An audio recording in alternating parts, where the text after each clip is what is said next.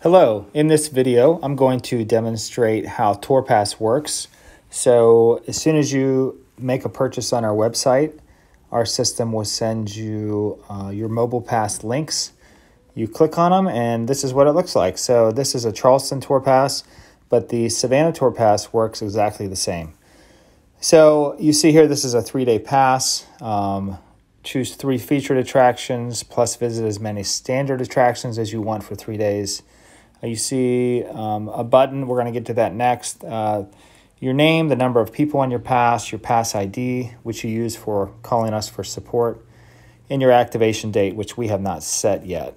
And okay, so the first thing I want to do is show you how to save this to your home screen. So I have an iPhone. You see here at the very extreme bottom in the center, you see a blue box with an up arrow. So if you click on that, click Add to home screen and confirm it. You see it is indicated right here, so I can quickly find it at any time.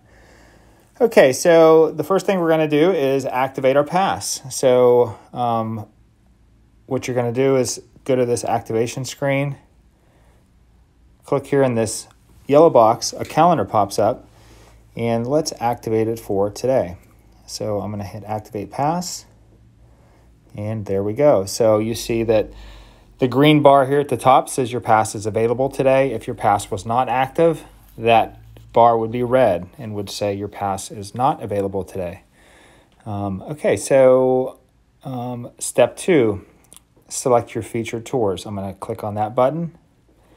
It takes me to the featured tours page, and from this page, I can select what I want to do. So let's go ahead and look at a Gray Line City Bus tour.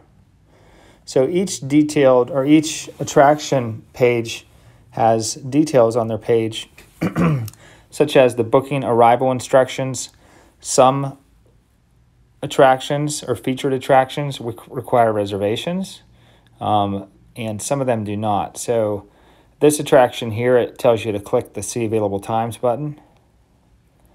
So we just follow the instructions here. So let's select today, select 2 people. Let's see what times they have available for today. So they have all of these times I can choose from. So let's choose 3 p.m. I'm going to select this time, and I'm going to confirm and book. It takes a second to think, and then it will book right here. So there you go. The booking has been created. We also received a text message with that information. And we also receive an email booking confirmation with arrival instructions. So let's go back to our pass.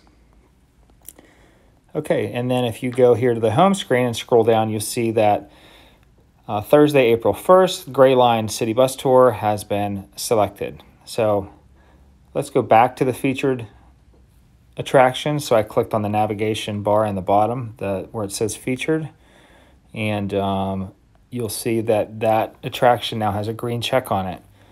So attractions that don't require reservations, such as Boone Hall Plantation, so they have booking arrival instructions, steps to check in. So you just present your pass at the gate. They click this green vendor check-in button, enter their 3-digit code, and check you in. So that's how that works.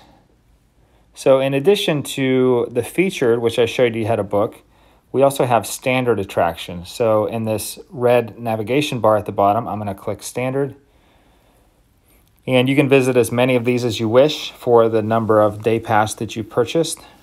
So for instance, let's click on the Old Exchange. Why you should visit, their address, the hours. You can call them, visit their website, click here for directions. Here's a map. And then also nearby, it shows you what is nearby that attraction. So here at the bottom, Rainbow Row is literally within steps of the Old Exchange. So you may want to go there and snap a picture or a selfie or Instagram, whatever you are into. And so back to the navigation bar at the bottom, I'm going to click Map.